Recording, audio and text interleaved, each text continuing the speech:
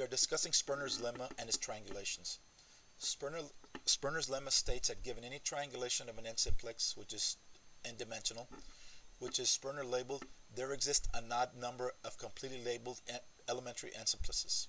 In particular, there exists at least one such elementary simplex within a triangulation. Every properly colored subdivision contains a cell whose vertices have all different colors. The two-dimensional case is the one that's referred to most frequently, and it goes like this. I've got two dimensions. I've labeled a triangle with three different vertices, A, B, and C. Now these could be labeled also 1, 2, and 3. Now on this edge between A and B, I will put more vertices. Now any vertex that I put on this edge between A and B either has to be colored blue or has to be colored red. Any vertex that's laid on this edge between B and C either has to be colored red or colored green. Any vertex on this edge either has to be green or blue. The quantity and the order do not matter. Now I'm going to end up putting some vertices on the inside and trying to make a triangulation out of this picture. I've just put three in there for example here. I've put a green, a red, and a blue. Now I'm going to create a triangulation connecting vertices, making smaller triangles inside this large triangle.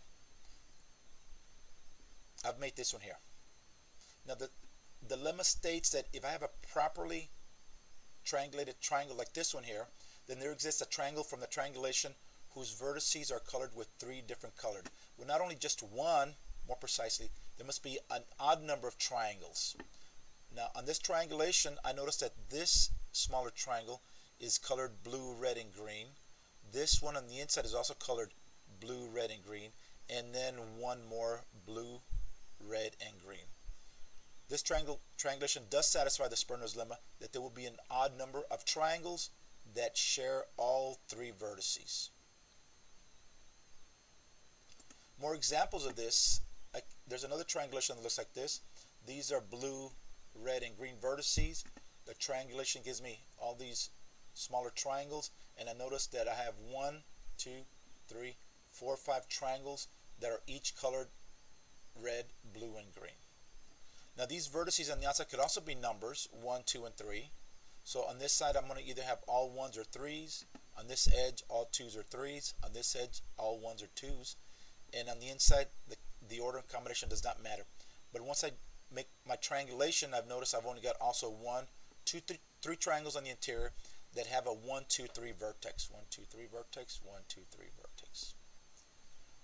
Another example is this one.